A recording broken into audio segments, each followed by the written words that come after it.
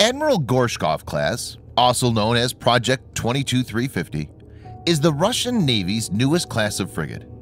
Russian Navy plans to manufacture as many as 15 of the warships, but the number could swell up to 30. The lead ship of the class, Admiral Gorshkov, was commissioned on the 28th of July, 2018. Because of a number of issues, the induction of the first ship was delayed from the initially planned date of November 2016. In this video, Defense Updates analyzes the capabilities of Admiral Gorshkov class of Russian Navy. Let's get started. This video is sponsored by War Thunder. If you are, like us, fascinated by military vehicles and technology, I recommend you give War Thunder a try. It's a military vehicle combat game which you can download and play for free on PC, PlayStation 4, and Xbox One with cross-platform support.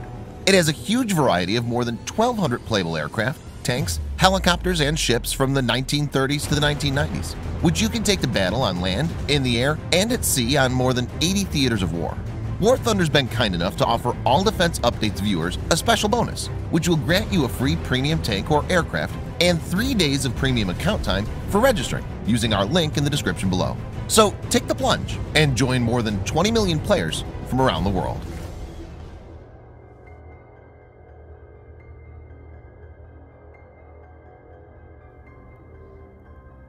The Admiral Gorshkov class has a length of 120 meters. To give viewers a perspective, it's the same as the length of a football field.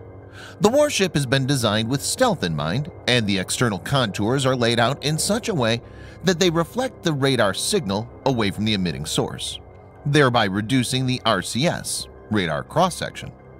The warships of the class displace around 5,400 tons when fully loaded.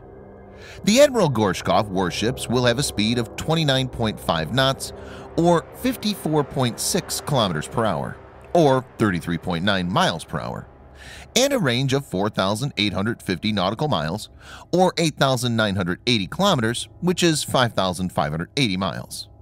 The range is the same as the American Arleigh Burke-class destroyers, which are much larger, displacing around 9,000 tons.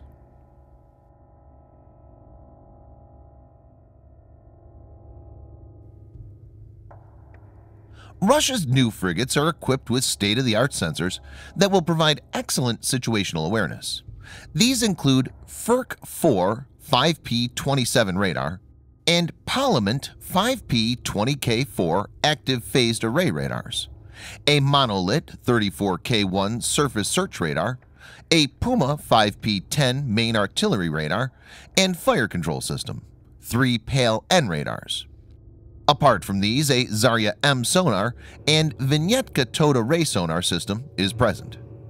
Prosvet M electronic warfare suite is available for electronic warfare.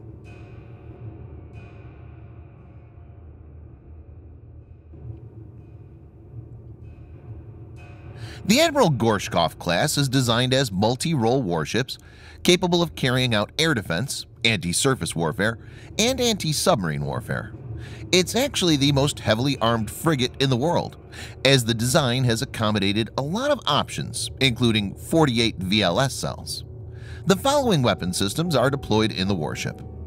For anti-surface role, 16, that's 2 times 8, u.s.a. VLS cells are dedicated. They'll carry P-800 Onyx and or Caliber missiles. P-800 has 600-kilometer engagement range and can travel at speed of Mach 2.5. It has a 250-kilogram high-explosive warhead.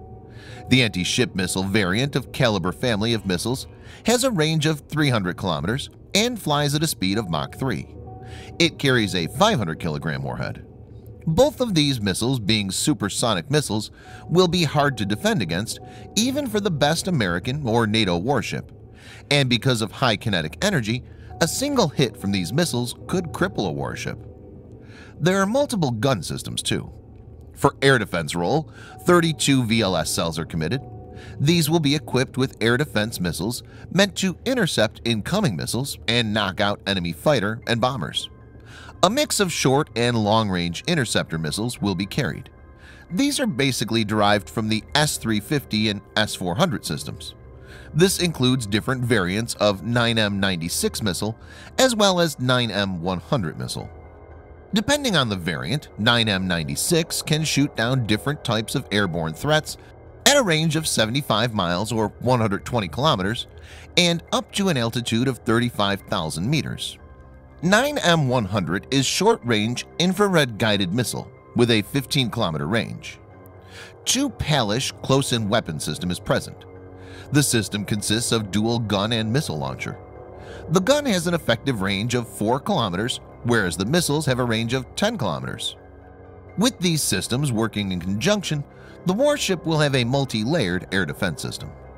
For anti-submarine warfare, the warships will have 330mm torpedo tubes for launching torpedoes and a rear hangar that will be able to accommodate an anti-submarine warfare helicopter.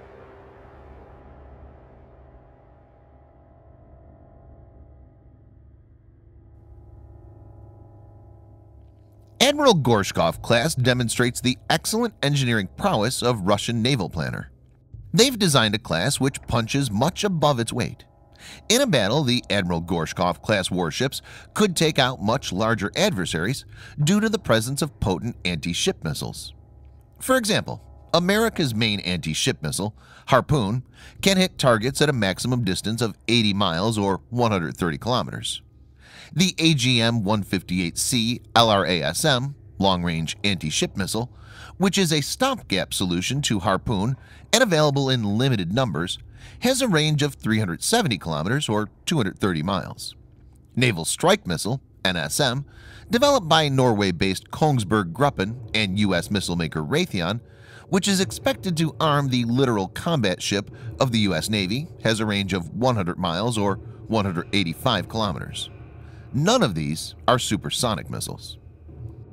The other option is SM-6 missile, present in Aegis-enabled Ticonderoga-class cruiser and Arleigh Burke destroyers.